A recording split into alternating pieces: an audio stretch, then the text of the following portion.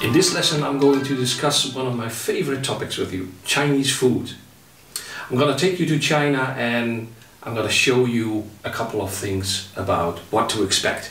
Because some people might be slightly worried about what they might find in China, while other people are delighted that they can try a cuisine of a different part of the world.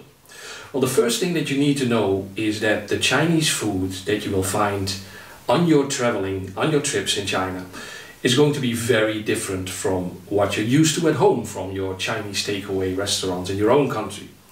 Because on one hand, what happened when Chinese migrated around the world and started Chinese restaurants, they started to adapt to the local tastes. So quite often their dishes became sweeter, became less spicy, but also sometimes it got mixed up with other tastes that they found in their new home countries.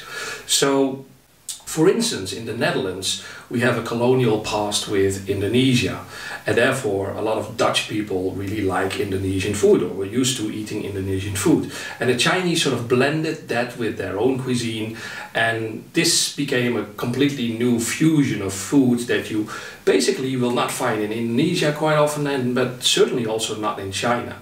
So, do not expect to find the same things.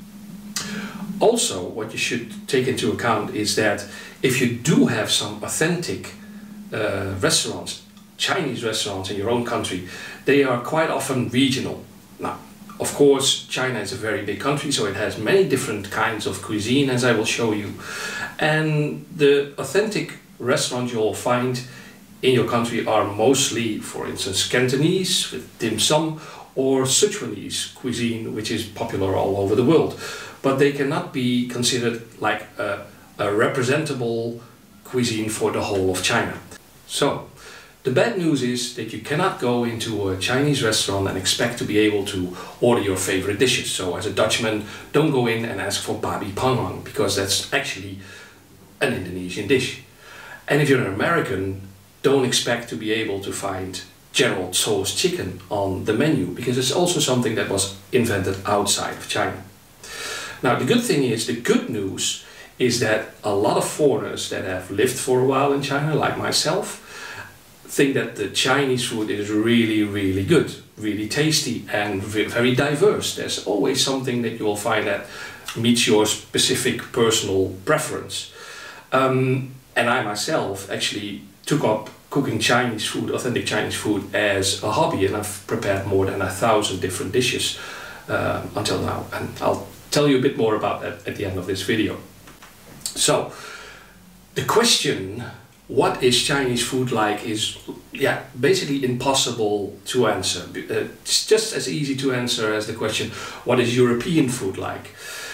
The dishes that you will find in Italy or Spain or France or the Netherlands or Scandinavia are so different.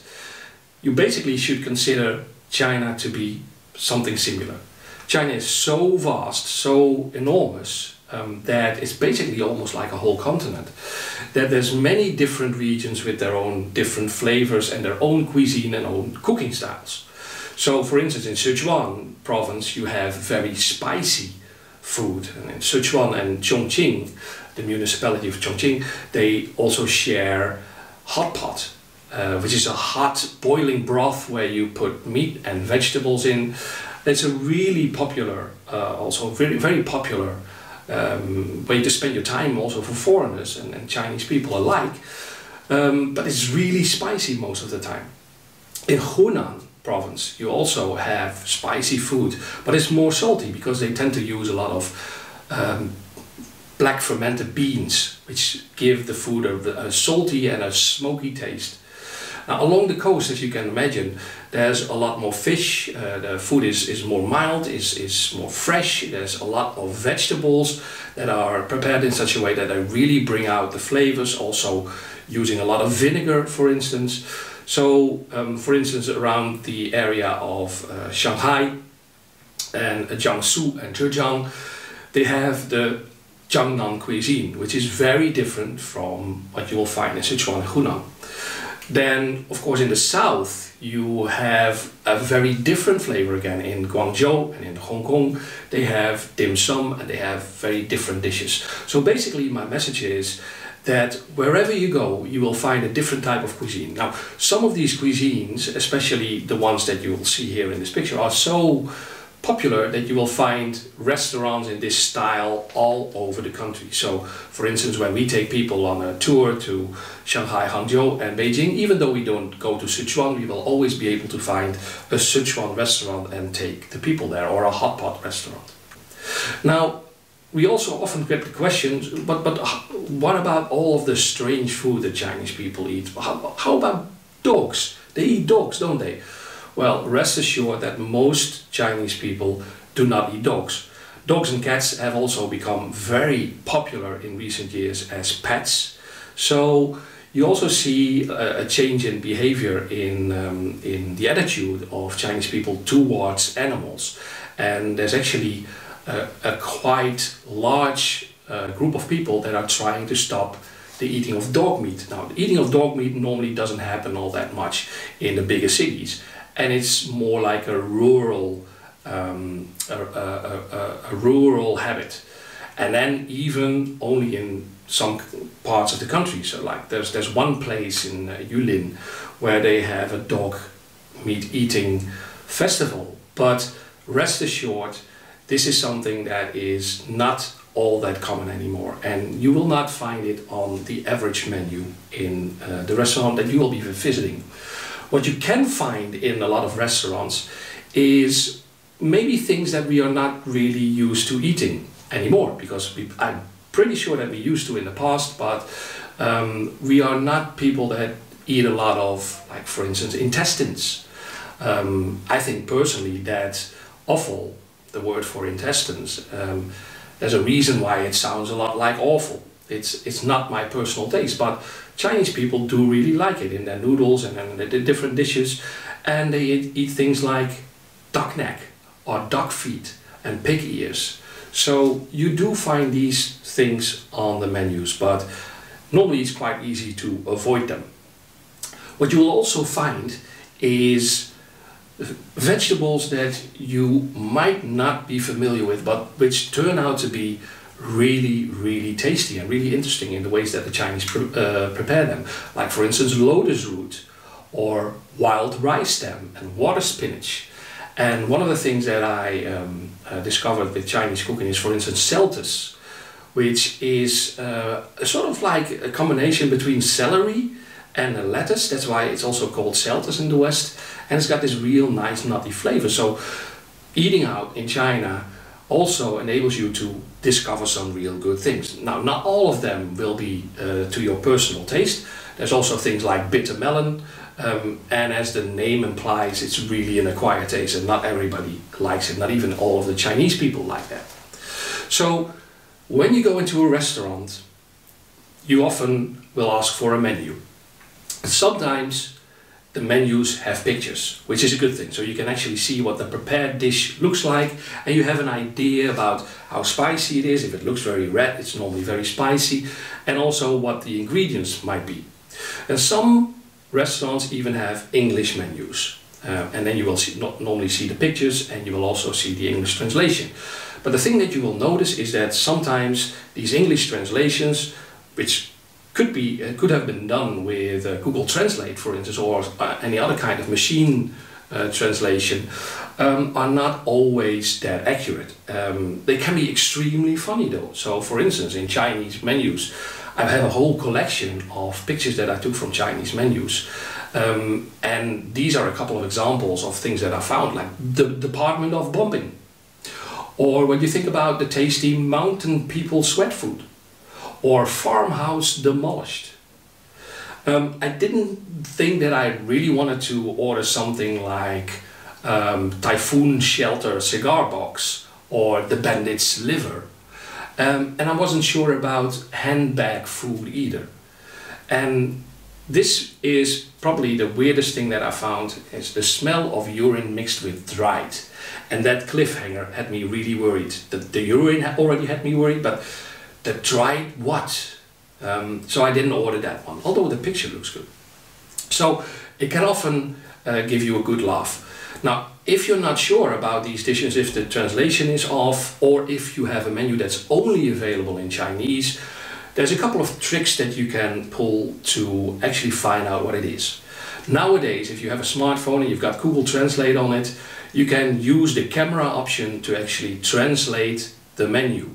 What you can also do if you are using WeChat, the WeChat QR code scanner also has an option to translate, to take a picture with your camera and then have the menu translated. So this quite often helps you a lot to find something that you would like to eat. If you're on a business trip with some of your business partners in China, they will probably help you to order some things that you will like.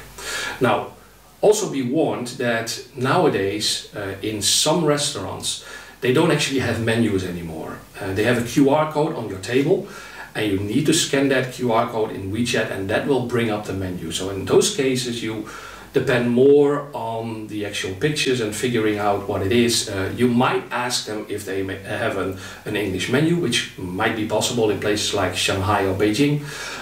But this could involve a bit more puzzling. Then again, you might accidentally find something really tasty that you didn't know before. So just give it a try. Now, vegetarians might have a bit of a more difficult time in China because there's not that many vegetarians in China, and even though they have a lot of vegetable dishes, quite often they use a bit of minced pork or other meat, complementary meat to actually give it some more meaty flavor. So some of the vegetable dishes might still include meat. So the best thing, if you're with a business partner, tell them and they will make sure that they will order some dishes which are vegetarian, or you can tell the waiter or the waitress, 我不吃肉. 我不吃肉. I don't eat meat, and then they will also probably be able to help you. Another very interesting thing about having dinner in a Chinese restaurant is that if you have a very elaborate dinner, it's normally served on a round plate, so you don't order your own dish, you order several dishes and you share them with the group that you're having dinner with. Now, this means that you don't pick one dish, you just turn that glass plate around. I think it's called a lazy Susan in English, and you just take from the different dishes that pass. Now, you might wonder why there is no rice. Normally at these more bigger dinners, these more lavish dinners, rice is served at the end to sort of fill up the gaps that you might still have in your stomach.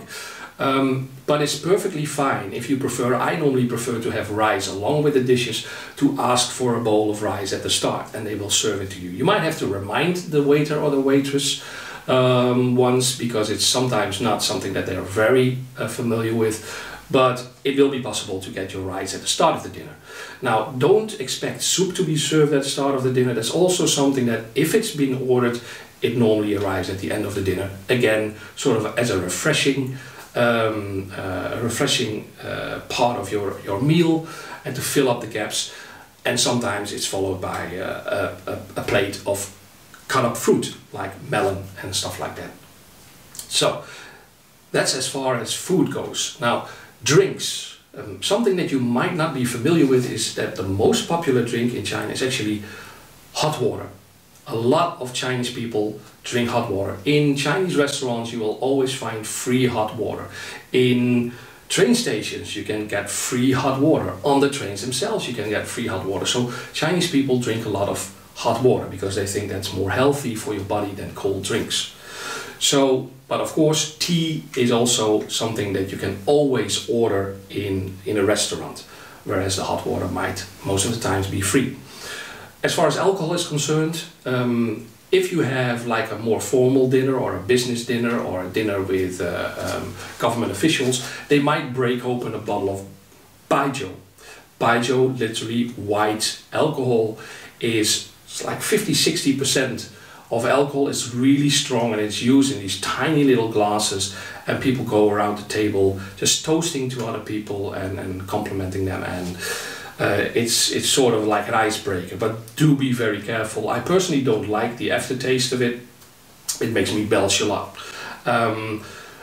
And like I said, it's really strong, so do be very careful. If you don't want to drink that, just say that you cannot drink heavy alcohol, and you can stick to beer or wine. Normally at restaurants there will be wines, white wines, red wines are quite popular in China as well, and there will always be beer. There could be imported beer, but also local beer. The local beers most of the time have a lower alcohol percentage that you might be used to. But actually with your dinner that works out quite well most of the time. Do ask for cold beer, because most Chinese people, like I said, some of them don't really like to consume cold drinks. So you might have to specifically ask for cold beer if you want to have a cold beer. Otherwise you will get one at room temperature. Now, this is basically the most important things that you need to know about Chinese food and having dinner in a Chinese restaurant. If you really want to know more about different cuisines in China and see some of the different dishes and learn more about them, what you can do is you can go to another website that we run. It's ChinaTalk.nl, and if you go to the YouTube channel, you will find an icon in the menu. You will find all of our videos for ChinaTalk, and among these are some videos I did about Chinese cooking, authentic Chinese food. So do go and check them out if you want to learn more about Chinese food. Now, until then, have a good trip to China. Do enjoy your meal. Don't be too scared, and do try out some of the different things that you will find on the menus, even if they are just in Chinglish. So enjoy your meal, bon appetit, and see you next time.